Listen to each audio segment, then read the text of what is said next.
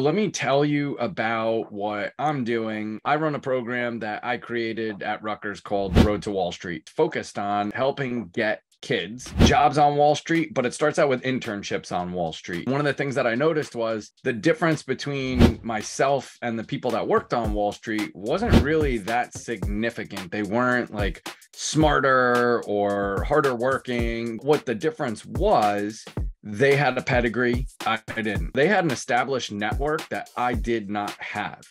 Therefore, if they had a problem or they had an issue, boom, they could just talk to a bunch of people in their network and they're good to go. My calling is making sure that nobody feels that loneliness, that confusion, because they didn't go to an Ivy League school, or they didn't grow up in the right family, or they didn't have the right connections and contacts. Ultimately, Road to Wall Street is focused on preparing students to first get internships, and then eventually to turn those internships into full-time job opportunities. And we're talking about top-notch firms, top-notch jobs, typically investment banking jobs. We're talking about Goldman Sachs, Morgan Stanley, private equity.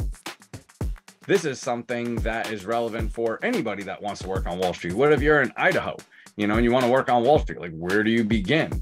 There's probably not an extensive network of people at like the University of Idaho or Boise State that are on Wall Street. So it's pretty difficult. It's like the same kind of scenario. There's basically three pillars: financial modeling, which is the core skill set. And basically what a financial model is taking the company's financial statements, income statement, balance sheet, and cash flow statement. From that, creating a projections model, which is basically predicting what the future is going to look like for the company. And from that, creating a valuation. So once you have that valuation, you can figure out what is the company worth. The whole idea is like price is what you pay, value is what you get. So not only are you building a financial model, you're learning finance, you're learning accounting, you're learning financial statement analysis, you're understanding kind of how all of these pieces fit together. From there, it's like, okay, cool, I got the skill set, I understand this stuff. Now you need to basically tell the world. One of the big challenges that people have is they want these very high paying, lucrative, difficult to get jobs, and they approach it in the completely wrong way. They go onto like the company website and they apply on there. You'd probably have a better chance of taking your resume and turning it into a paper airplane and opening up your bedroom window and just like sailing it out there.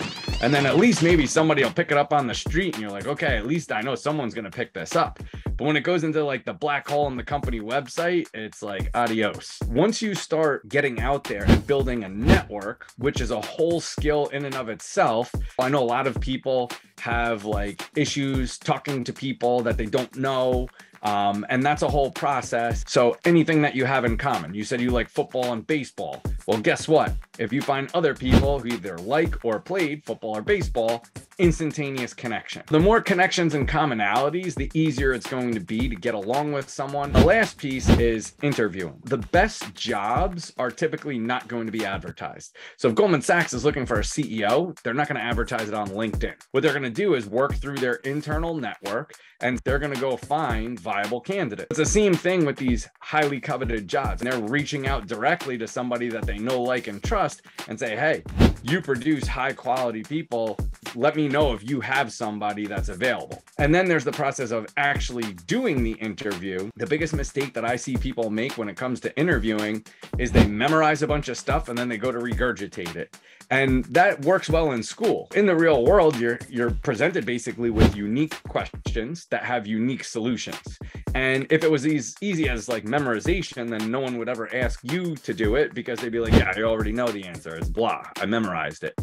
I've developed a system called the Road to Wall Street, where I go through each of those three pieces. It's a tried and true system. We have a 100% placement rate over the last 2 years. Since inception, 98% placement rate. It's something that I've like constantly tweaked and tinkered with to develop the system that it is today.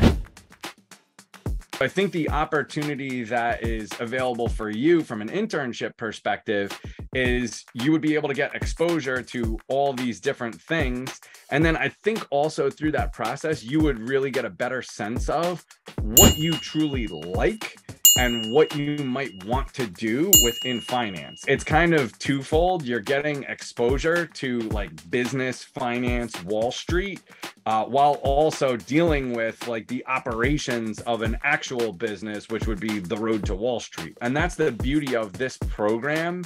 It's not, like me being the puppet master.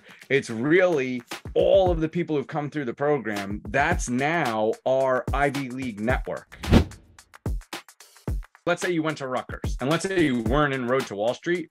I can't sell you any of like the online stuff. But if you're in Idaho or Wyoming or Kentucky, you have two options. You could either come to Rutgers, learn from me directly for 3 years. You got me and my team. Or you're like, dude, I'm not going to Rutgers. I'm going to Western Kentucky. It's like, all right, well, guess what? I've got this huge program for you. You go through the program, you follow all the steps. And if your desire is to get, a big, nice, fat check, high ticket job that's difficult to get on Wall Street, it's the best opportunity that you have, no question. I'm super excited that you get to have an experience that I only wish I could have had, when I was your age. I mean, this is nuts because we're building something that's legit and it's proven. So I'm just super stoked that like I could bring people along for the ride,